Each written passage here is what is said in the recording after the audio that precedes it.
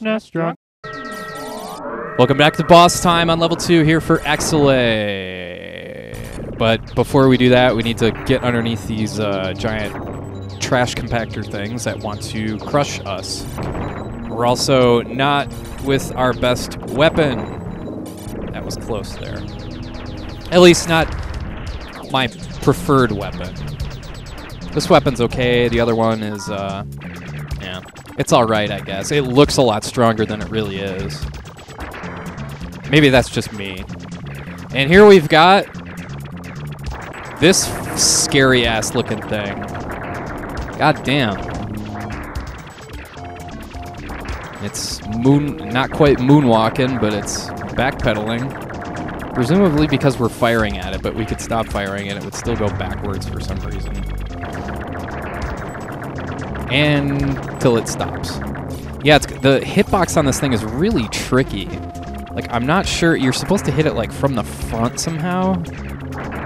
Like, right there. You see how it, like, makes that sound? And I'm really not sure, like, right there. But it's constantly moving around, and it's really jittery. Really, the biggest threat of death against this guy is accidentally hitting the ceiling. But he's got a very predictable attack pattern. I don't know if his stuff changes on different difficulty levels, if he throws more projectiles or what. But come on, get back here. What are you doing? Yeah, if he throws more of those like slow motion Sunset Rider style bullets there or what. Or if his hitbox is even smaller. See, this is his main attack here. Oh shit, oh shit, oh shit, oh shit, oh shit, oh shit, oh shit. There. That was close. That was too close. And of course you can take out his front gun there if you want. It doesn't really matter, I don't think. I don't think that's, I don't think you have to take that out in order to beat this guy. But, let's take it out anyway. Why is it that whenever they for whatever reason, video game developers have managed to absolutely nail that sound? Right there, when you manage to get damage on an enemy right there and it makes that like almost like buzzing sound, like that is so satisfying. That right there, like I just love that sound. Whoa, that was close. Damn. Like, how did they know that that sound would be the right sound for that particular instance? But it just, whatever it is, it just works. Sound design and music are things I've always been interested in from video games, ever since I was a kid. God, am I ever gonna that's the thing about this boss, is that it takes a long fucking time to beat him. I'm on my last guy here for this continue, so I better fucking beat this guy. Damn it.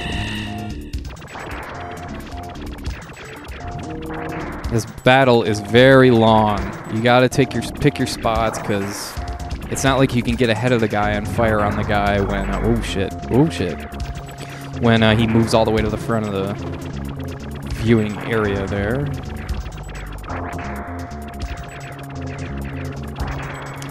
When I played this and my girlfriend was watching, she said this boss music sounded like Depeche Mode on crack.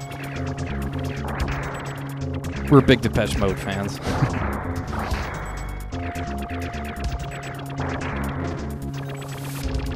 Come on already! Wow, that was too close. I suppose it doesn't matter with the projectiles, because I've got 2 weapons. I can take 3 more hits from those before I die, but collision with the ceiling or with the boss, no good. Or with that laser right there, that's no good too. Come on already. Jesus. There we go. Thank you for dying. Really appreciate it. Thank you for taking the time out of your day to crumble into a smoldering mass of iron and metal and steel and whatever else you're made of. So, onward ho. Do we get another weapon for this one? I believe we do. Yes, we do. So we get this. It's called a needle cracker. Installation is complete. Good luck. I never really looked at the weapon names up there before until now. Interesting. This is a homing gun of sorts, but it's a lot more powerful than the other weapon in its place. And this music is kind of goofy. It's like, I don't know. It's just It's not like the rest of the music in this game. This music's kind of like, swing your partner round and round. It's got like a frickin' swing vibe to it almost. It's got the Burundi drums, like how Adam Ant. Never mind. I'm just rambling. I hate this. Oh, come on! Careful. There we go. You have to really kind of... Oh, that's bullshit!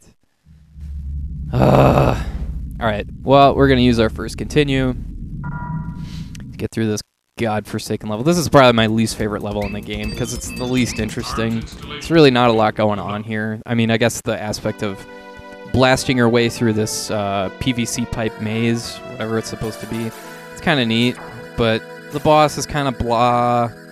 The terrain is kind of blah. The music is kind of goofy. I like the other levels a lot more.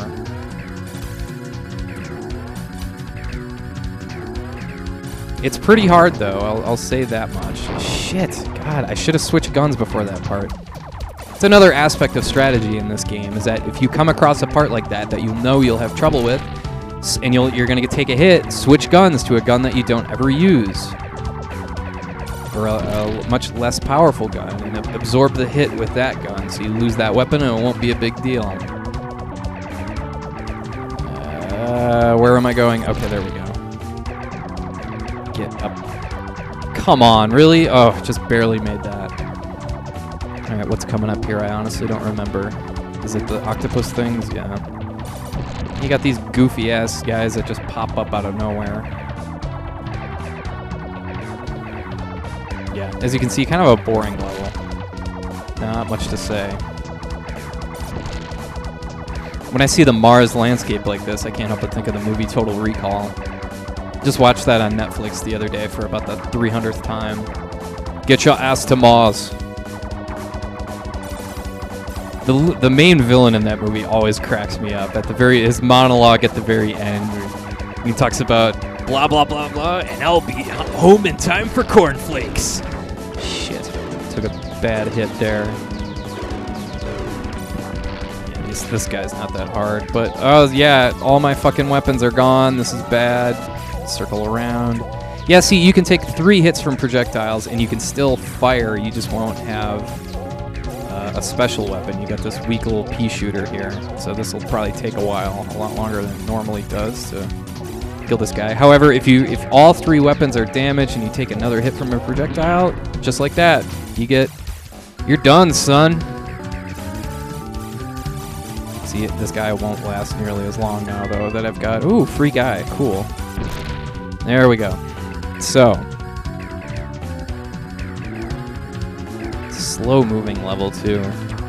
I guess it's on par with the pace of the other level, but I think side-scrolling levels are more pleasant when they're a little slower paced. I don't know why that is. Whoa, shit, that was really close. That was also very close. I should be a little more careful. I think we got another maze we got to blast our way through here, and then it's the boss, if I remember correctly. Excuse me. Oh, more of these things, I guess. There's nothing more frustrating than a shoot-'em-up that's really slow-paced. Like, this is slow-paced for this game. At least in my opinion it is. But there is games like Blazion. Holy shit, that game is the slowest piece of shit ever. Do not ever play that game. It is... Oh, damn it. Oh, I'm invincible. I might as well... Oh, there. Come on. Alright, boss time. And I got all 3 weapons and 2 guys. So, yeah, the game Blazion is slower than shit. It's an awful game. Crawls along at a snail's pace. Hardly any enemies. It's bad. Okay. Is this the witch hat boss? I think it is. Looks like the spaceship looks like a witch's hat at first, and then it morphs into something else. Yep. Okay. Damn it.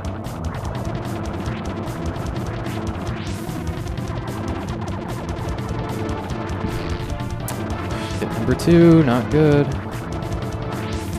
You have to kind of go the opposite. There we go. Now I'm in a good rhythm here. There we go. Still got one weeping. Now he goes into his second form. I blast his ass open, and this thing materializes, and now it's just dodge the 2 lasers. Ah, son of a bitch. Come on. Once again, I have to do this with one fucking guy. I don't want to do this whole level again.